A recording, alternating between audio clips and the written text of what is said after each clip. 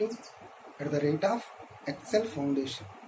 Learn spoken English with SureshBabu.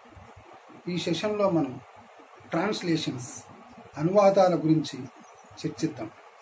వీటినే మనం readymade sentence అంటాం.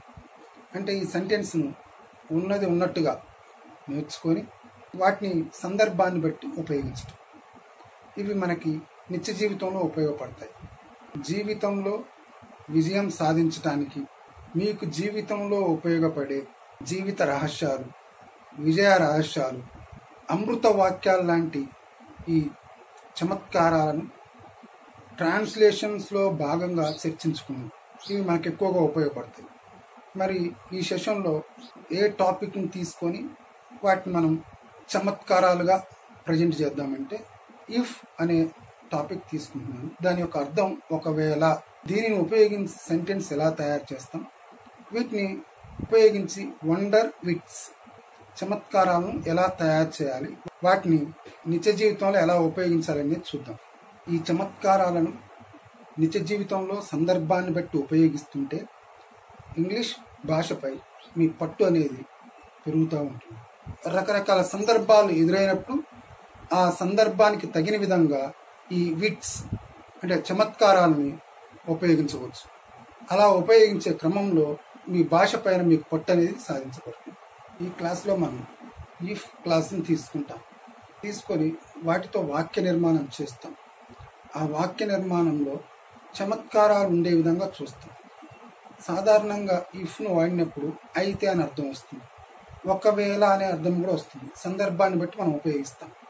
రైట్. ఇప్పుడు ఒక్కొక్క ట్రాన్స్లేషన్ గురించి చర్చించుకున్నాం. ఉపయోగించుకునే విధానం తెలుసుంటే మీ జీవితం సుదీర్ఘమవుతుంది. ఇలా ఉంది వాక్యం. ఈ వాక్యాన్ని ఇంగ్లీష్లో చెప్పాలి. ఎలా చెప్తాం ఇప్పుడు చూద్దాం. Right. Life is long if you know how to use it. ఇలా చెప్పవచ్చు. ఉపయోగించుకునే విధానం తెలిసి ఉంటే మీ జీవితం సుదీర్ఘమవుతుంది. మరి మనకి నిత్య జీవితంలో ఇలాంటి వాక్యాలు ఎదురుపడతా ఉంటాయి. అప్పుడు ఎలా చెప్పాలంటే ఈ విధంగా చెప్పవచ్చు. Life is long if you know how to use it. ఇలా చెప్పవచ్చు అన్నమాట. వీటిని రెడీమేడ్ సెంటెన్స్గా తీసుకొని ఉన్న సెంటెన్స్ని యథావిధిగా నేర్చుకొని మీకు రకరకాల సందర్భాలు ఎదురైనప్పుడు ఆ సందర్భానికి తగిన విధంగా ఈ విట్స్ అంటే చమత్కారాలని ఉపయోగించవచ్చు. అలా ఉపయోగించే క్రమంలో మీ భాష పైన మీకు పట్టు అనేది సాధించబడుతుంది. రైట్. మనం ఇంకొక విట్ చమత్కారాన్ని చూద్దాం. ఏదైనా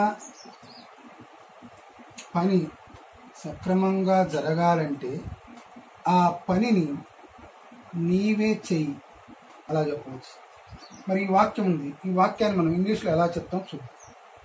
if you want a thing done well do it your self. ఏదైనా పని సక్రమంగా జరగాలంటే ఆ పనిని మీరే చేయండి లేదా నీవే చెయ్యి. ఈ వాక్యం ఉందనుకోండి, దాన్ని ఇంగ్లీష్లో ఇలా చెప్పవచ్చు. If you want a thing done well do it your self are your shelves. Right. ఇంకొక ట్రాన్స్లేషన్ చూద్దాం. మీరు జీవితంలో ఆనందంగా ఉండాలనుకుంటే మీరు చేసే పనిని ఇష్టపడడం ప్రేమించడం నేర్చుకోండి. ఇలా చెప్పవచ్చు. రైట్. ఇప్పుడు చూద్దాం ఎలా రాయాలి. Right. If you want happiness for a life time learn to love what you do. ఇలా చెప్పవచ్చు.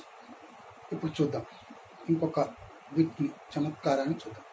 మీరు జీవితాంతం ఆనందంగా ఉండాలనుకుంటే మీరు చేసే పనిని మీరు ఇష్టపడడం నేర్చుకోండి లేదా ప్రేమించడం నేర్చుకోండి. ఇలా చెప్పాల్సి వచ్చింది అనుకోండి, అప్పుడు మీరు ఇలా చెప్పవచ్చు.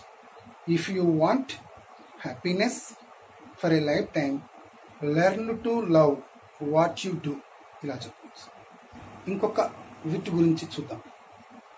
మీకు ఎలా మాట్లాడాలో తెలియకపోతే ఎలా మౌనంగా ఉండాలో నేర్చుకోవడం ఉత్తమం. ఇప్పుడు ఈ వీటిని తీసుకుందాం, అది ఎలా ఉంటుందో ఇక్కడ చూద్దాం. మీకు ఎలా మాట్లాడాలో తెలియకపోతే మౌనంగా ఎలా ఉండాలో నేర్చుకోవడం ఉత్తమం.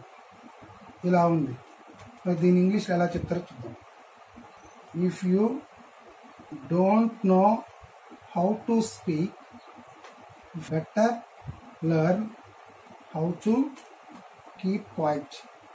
మీకు ఎలా మాట్లాడాలో తెలియకపోతే మౌనంగా ఎలా ఉండాలో తెలుసుకోవడం ఉత్తమం. దీన్ని ఇంగ్లీష్లో చెప్పాల్సి వచ్చింది అనుకోండి, అప్పుడు మీరు ఇలా చెప్పవచ్చు. If you don't know how to speak, better learn how to keep quiet. ఇంకొక చమత్కారాన్ని చూద్దాం.